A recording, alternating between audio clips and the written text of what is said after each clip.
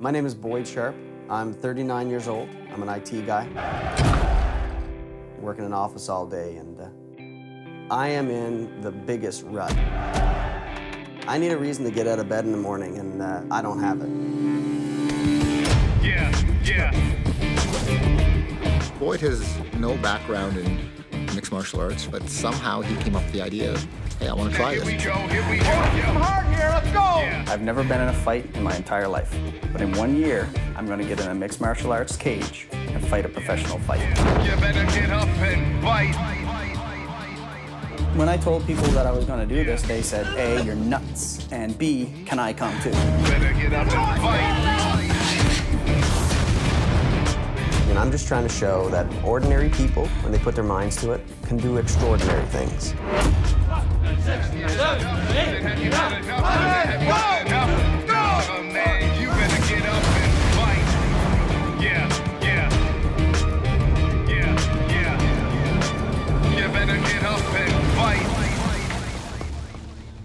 There's less than 2 days until fight night for Boyd, Steve, and Rick. A year ago, Peter Martell started with 250 cubes, and the group has been whittled down to these three 40-year-olds who will fight professionally for the first time. Both Boyd and Steve are already at their fight weight, but Rick took this fight with 1 day's notice and has to cut 15 pounds in 24 hours in order to qualify. It's not looking good. If he's that bad, we got to stop.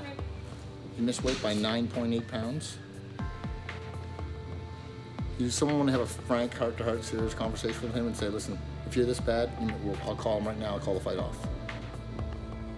Everyone else did a weight cut 9 months ago. Rick chose to ignore it. Yeah, we're gonna have a talk first. Pete said, if you're this bad, you're not gonna make it. And if you're not gonna make it, we gotta call that guy and tell him so he doesn't do a weight cut unnecessarily. And he said, if you're having this much trouble right now, you need to decide whether or not you can do this.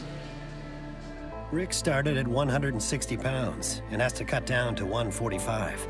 Your first weight cut is unbelievably difficult, as you have to starve yourself from food and water for 24 hours while you generate as much heat as possible. Unless you can show me that you're gonna be stronger, we may as well stop right now. You gotta show me something here. You can't be this bad 9 pounds out. The first 5 pounds were the easy pounds. Those last 5 pounds are gonna be hard. You understand what I'm saying? 1, 2, quick. Come on, one more, let's go. Let's go, come on. Rick, we're gonna end up stopping if you don't respond. Come on. If you're out of it, we're gonna stop. Control your breathing. 154. Lost 0.6. I told you, she gets hurt. She does get hurt. She gets hurt fast. He's not moving enough to keep his body temperature up. He's got to keep it up so he'll keep sweating. So we're going to put him in the sauna so he does. If you can't walk on your own, you may as well not go in the sauna. You'll sit in the sauna for half an hour, you'll lose 1/10 of a pound, and then we'll have to throw your body in a dumpster. You're not going to make it. You have to be able to show me something. Stand up, walk on your own, be strong. Here, okay? Here. Don't break here or here. Come on. You're doing awesome. You want to do a half hour? Okay. It's now near midnight, and his teammates' support is constant. Nikki would have been the 4th cube to fight on the card, but pulled out. She didn't think she was ready. Even though, I got to do the year training, I don't necessarily think a year training is necessarily enough. The other guys taking the fight and they think it's enough, then good on them, then that's their decision. They're ready. The truth is, after training for a year, depending on who you're fighting, you're not ready. But the premise of this was, I'm going to train for a year and have a fight. So we take you along the journey. At the end of the year, you say, okay, you're at this level, you're ready to fight. Some people won't want to fight until they're at this level. Some people, doesn't matter what level they're at, they won't fight. Stay up here for another couple of minutes. Sit up, come on. Sit on the chair. Look. You're feeling good. No, you're not. Not looking good.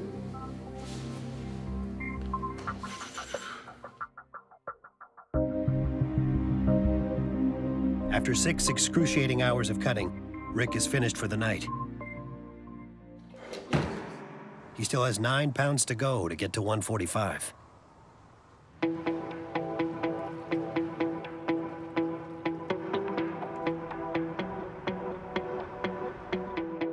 Rick suffered badly throughout the night, but sleep has given him renewed life.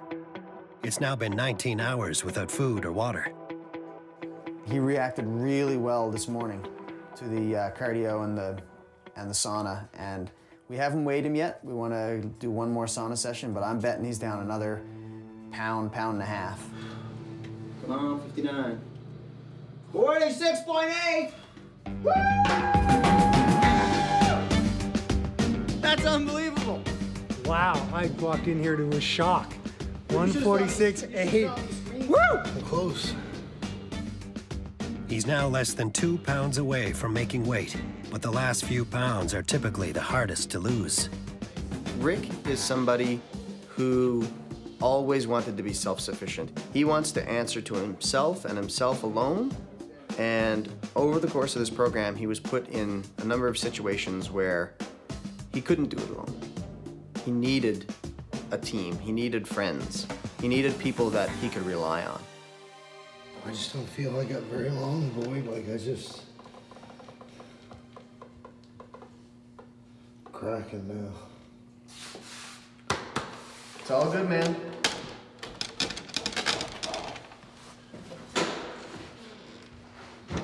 Really humbled and I'm honored right now. And I'm embarrassed in my old attitude of just me, because I couldn't do this with just me. I couldn't do it without those guys supporting me. Steve took care of me last night. He took me home, and I really didn't even know what planet I was on, to be honest. I couldn't have done it without him. And I'm ashamed of myself. I'm ashamed of myself, my way of thinking. You know, this is a team sport. I didn't realize it till now, but it is.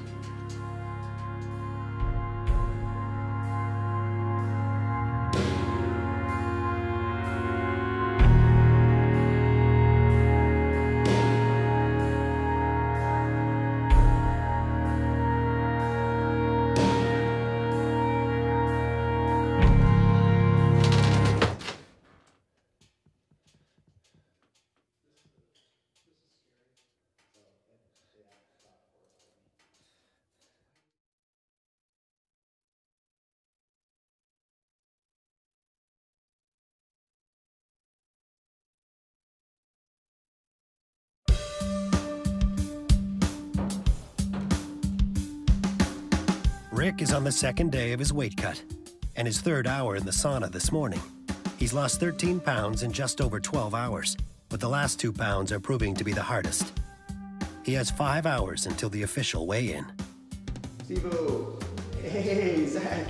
Hey, how's it going, man? Good to see you. Did you just get in? Yeah. Awesome. It's looking small. Yeah, I am small. You're really small. Hey, Rick, we got a visitor, man.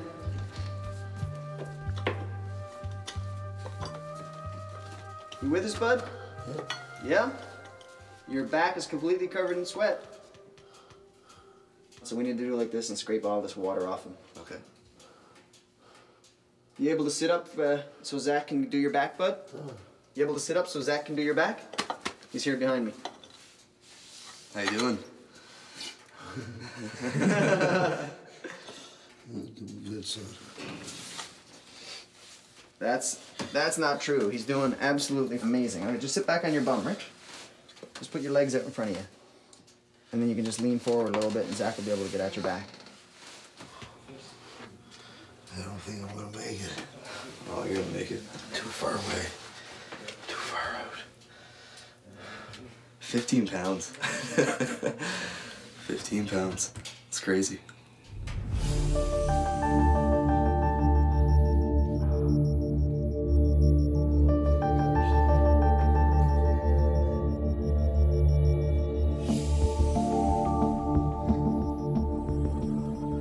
Get those underwear off. Let's get you totally dry, too. Here, dry yourself off. Yeah, you weren't dry.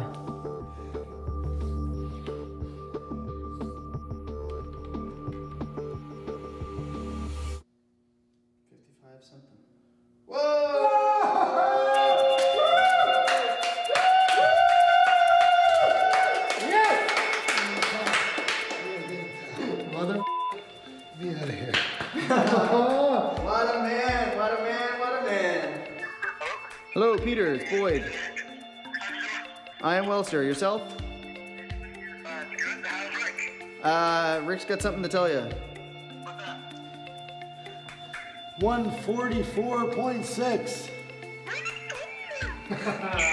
Pretty sure Peter tried at one point or another to crush everybody out of this program. Push yourself! Go! Dig deep! Come on! That's it! That's the way! That's the way! Quit, I'm gonna cut you, or step the fuck up. Oh, you guys think this is a fucking joke? Move it!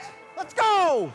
It seems staged that you would take 30 people, some of them pretty accomplished athletes, and a lot of them very young and energetic, and you get to the end and there's 3 40-year-olds fighting. It's just, I mean, it's ridiculous. Being the accountant, I of course developed a spreadsheet, and I would rank them and color code people as to the most likely to fight at the end of this. I never once had either myself, Boyd, or Rick on there as being one of the people that I was confident were going to fight. Let's go. If you look at how many fans showed up to try out for this thing, and how many fans sit there and watch it on television and say, oh yeah, I could do that, or I could do that. No, you can't. No, you can't. And I shouldn't be able to. But man, I'm here, and I'm getting through it, and I'm not gonna quit. And the odds are stacked against these guys. Let's face it, they're in their 40s. They've been training for a year. They're fighting guys half their age who are gonna be faster, stronger, have better cardio. Whether they win or lose, and, you know, as far as I'm concerned, they're gonna be champions. It seems inconceivable that the program would be left with 3 40-year-olds fighting, but this proves the unpredictability of MMA. Sebastian was ready to fight but lost his opponent. Nikki had an opponent but chose not to fight. And Chad, Robin, and Ashley made it to the end, but Peter felt they weren't quite ready. Regardless, it's the 3 old guys who will represent the entire program. The fact that they are over 40 and they do think this is my last chance to do something like this is exactly what brings into focus this idea of failure. Quitting is not an option. They can't quit, because if they quit now, they'll never get this chance again. We've suffered so much together, and we've supported each other through so much and helped each other so much. It definitely has created a bond that I don't know if ever will be broken.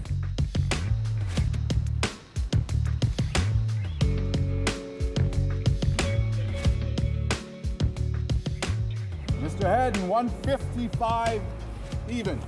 Mr. Haddon, 155 even. It's been a big year, and I'm seeing people who were supporters of the idea, or people who thought, oh, that's a great idea, but you'll never pull it off, come up to me and pat me on the back and say, man, I can't believe that you guys did this. I can't believe you're here today. It's overwhelming. Mr. Doyle, 145.4. Mr. Connor, 143.8. Mr. Quigley, 133.8. Mr. Sharp, 134.3. Mr. Goodall, 144.6. Mr. Walker, 149.6. Rick, Boyd, and Steve all made weight, but Steve's opponent came in nearly 5 pounds over. 4 pounds over. 149 with shorts. Yeah. Goodfellow came in pretty light, and his opponent showed up 4 pounds plus overweight. And when you're talking about only 145 pounds, that's a lot. You know, the guy hasn't suffered, he hasn't been dehydrated like Goodfellow has. So that's kind of, it's a piss off. You know, he's already had a huge disadvantage. This guy's already got 4 fights and about 8 years experience. Steve's got 1 year, and he's smaller. And, you know, this guy didn't make weight. I mean, the guy's got experience, he should have made weight. Disappointing as a fighter to have somebody not make weight when you kill yourself to make weight. And there's a bit of an advantage there to his side, in that he's bigger and perhaps may or may not have gone through the same kind of pain to get where he'd get to. So I'd love to be 150 pounds right now. Steve can choose not to take the fight, but that leaves his dream unfulfilled. He decides to go ahead with the fight despite the disadvantage. And then I signed a contract with another professional fighter, and to make a legal obligation with somebody else's name there that's got 4 pro fights, it's amazing the turn to the anxiety. It was immediately, my God, what the hell am I doing? I'm a 42-year-old accountant. I've been training at this for a year in my part-time. Every moment of my part-time, but part-time. It's a surreal feeling to get that piece of paper to say that you're a professional mixed martial arts cage fighter. Like it's definitely going up on the wall. It's definitely getting framed. It's going right next to my chartered accountant diplomacy and my Canadian Institute of Chartered Business Evaluator diplomacy. I'll be equally as proud of this, I think, as I am of those. In 12 months, each of them have undergone a complete transformation. There is nothing left for them to do. Tomorrow, they become pro fighters.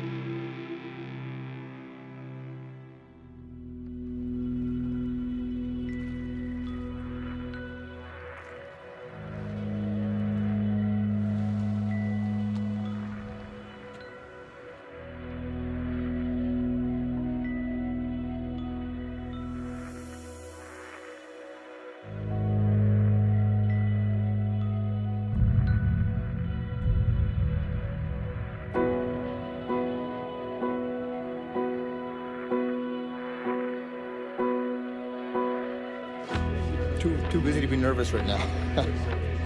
I'm nervous enough for both of us. Steve has the first fight of the night. Boyd and Rick will be backstage focusing on their fights, so they won't even get to see Steve step into the cage. Peter does just an artist's job of wrapping your hands. It's a really kind of powerful feeling, actually.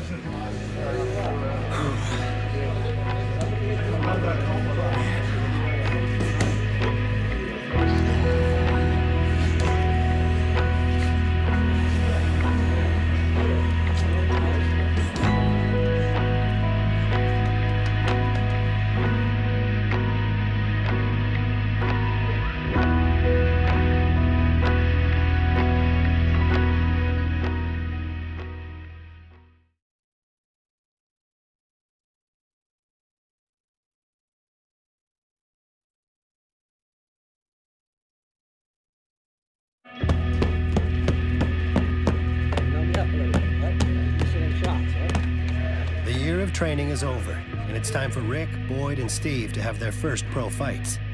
Steve is up first. He's a 42-year-old chartered accountant with one of the world's biggest professional services firms. But tonight, he's becoming a professional MMA fighter. He's endured a grueling year of injuries and pain from the training, along with mocking and strange looks from business associates during his journey, but quietly went about his personal and professional business and earned the right to fight. Steve's been focused the whole way. He's been battling some injuries, put in his time. He's going to step into the cage and he's going to fight. Here's a guy that has lots of money. That's not even an issue. So he's not doing this for money. He's doing it because he legitimately wants to fight more than anything in his life right now.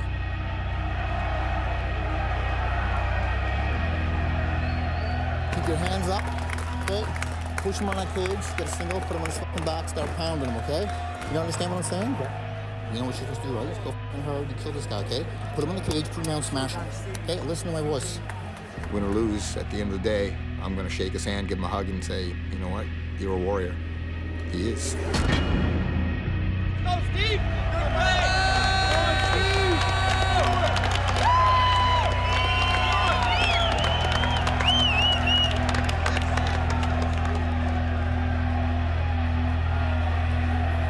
Steve. Let's go, Steve. Good job.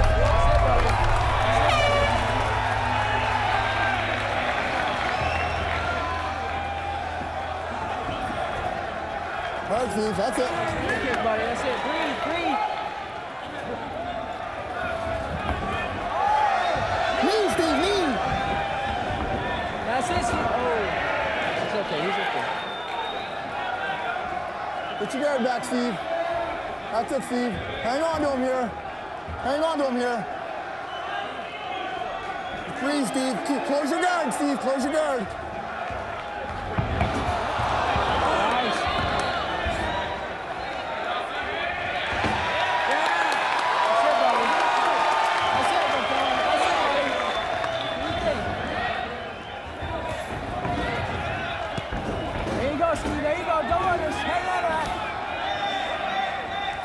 Steve. Hard kneesers.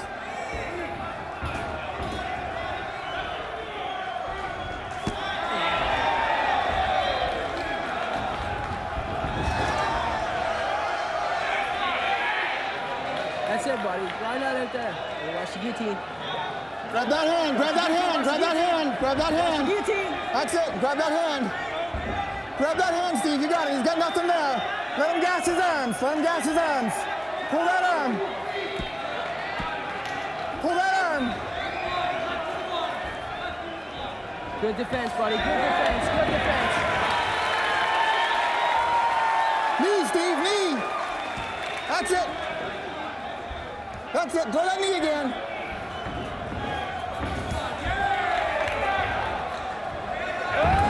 Up, Steve, up.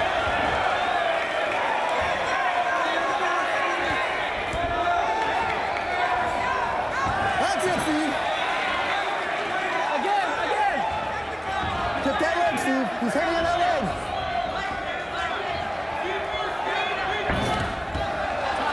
That's it, Steve. Chin down.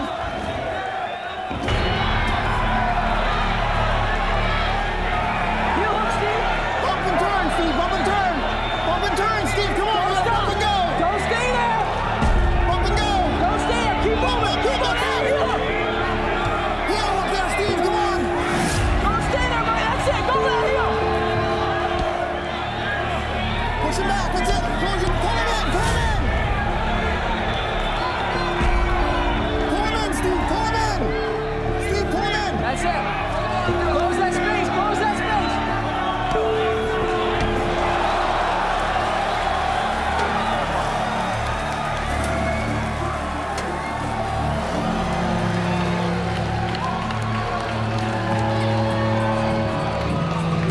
Oh, man. He's out bad. Oh.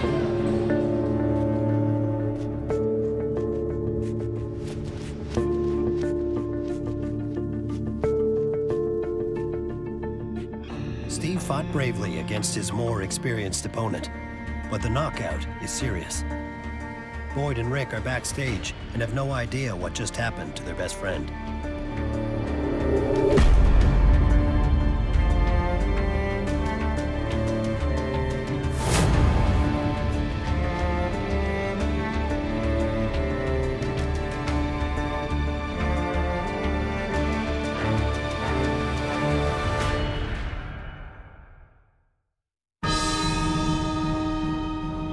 Next time on Cubicle to the Cage, word spreads to Boyd and Rick about Steve's knockout, right before their big fights.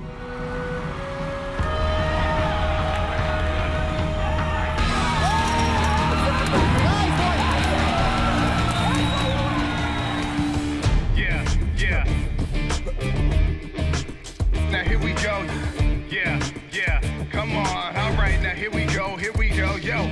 Like a doormat, laying flat out from the weight of the days, they all seem the same. Are you slipping past the limit of all you can take? Unsteady the everyday, are you ready to break? You better get up and fight. You better get up and fight. Yeah. You better get up and fight, So, you've been beat up, knocked down, and kicked around on the hard ground, trying to make your way through the background.